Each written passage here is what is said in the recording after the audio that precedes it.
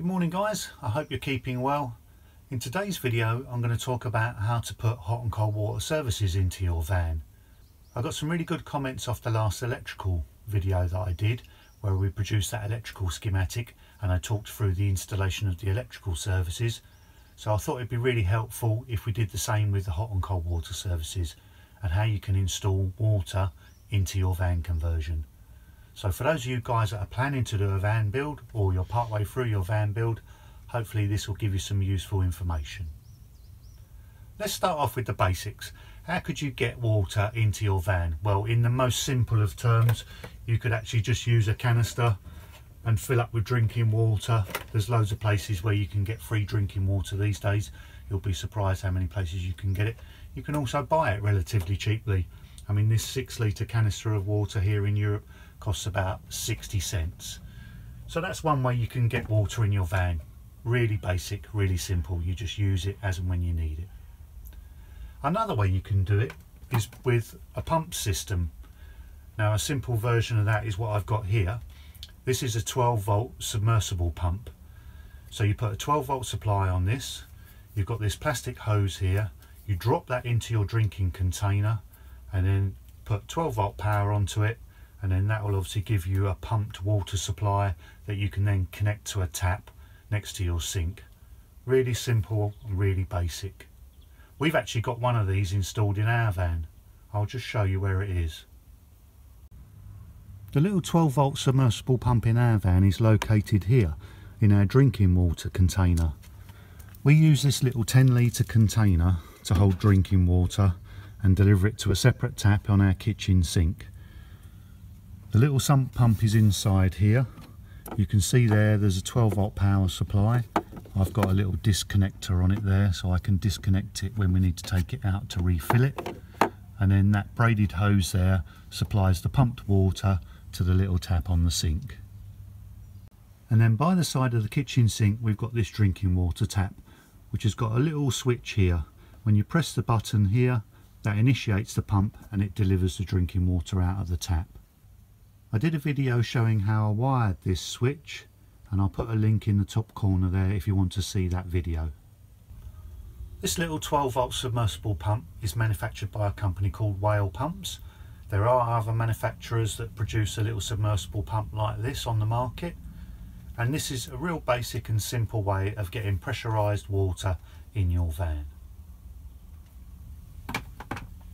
Going on from those two systems, the next stage is to pressurise the whole of the water system in your van, to have onboard tanks, whether they be under the chassis or mounted inside the vehicle, and then to have a feed off of that water tank through a water pump, and then that then pressurises all of the water in your van. And it's very similar to the system that you probably have in your house. Normally a house or domestic system would be fed off of a header tank in the loft, and then it would be gravity fed. But as we're in a van and the tanks are underneath the chassis in most cases, we need a pump to take the water from the tank and to deliver it to all the taps and the showers. So this leads us into the schematic that I've produced. I'm going to start from the beginning, from the tanks, and then explain how the whole system is connected, what all the individual items are, and I'll give you a rundown of all the parts that I've used to complete the system and how it all operates. First of all, let's start off with the water tank. You need somewhere to store your fresh water. We've got a 75-litre tank which is underslung underneath the van. But I think if I was building another van, I'd be tempted to put the water tank inside the garage at the back, and that way it's automatically frost protected. Next, you need some way to conveniently fill the tank. We've gone for one of those lockable filler caps that you put on the side of the van. It's a very simple and secure way to gravity fill your tank. This particular cap also comes with an air vent, and then all I've done is I've fitted a little filter inside to stop any insects getting into the water tank. You need an air vent because when you're drawing water off the tank, you need some way for the air to get back in, otherwise you risk collapsing the tank. It's also a good idea to fit a drain to your tank, because periodically you may want to clean it out or drain it for storing the van over the winter period. Our drain tap is underneath the vehicle and it's fitted to a bracket just near the sill. so it's easy to get hold of. Okay, now we need a way to pump all the water to our appliances in the van. What I've gone for is a SureFlow 12 volt DC self-priming pump. It's got a diaphragm inside it which pumps the water, and it will actually lift the water out of your tank if the tank is below the pump. So you can have the tank underneath your van and the pump inside your van, and it will self-prime. It will suck the water out of the tank and then pump it to all your fittings. The particular one I've gone for is the Trial King 7. It has a maximum flow rate of 7 litres per minute and will develop 2 bar pressure or 30 psi. To put that into perspective, 1 bar is 10 metres in height, so 2 bar is equivalent to 20 metres. So this pump will actually pump the equivalent of a 6-storey building. So it's plenty of pressure for our van. Just before the pump I fitted a little filter, so if there are any particles in the water tank it will filter those out before they get to the pump. And then just after the pump I fitted an expansion vessel. And what the expansion vessel does, it has air on one side of rubber bladder and water on the other side. And it's also pumped up to the same pressure as the pump, 30 psi, with the little Schrader valve on top of the expansion vessel. And then that just takes up any expansion and contraction in the system. If the system gets hot or cold, water expands or contracts, and then that gives it somewhere for that water to go.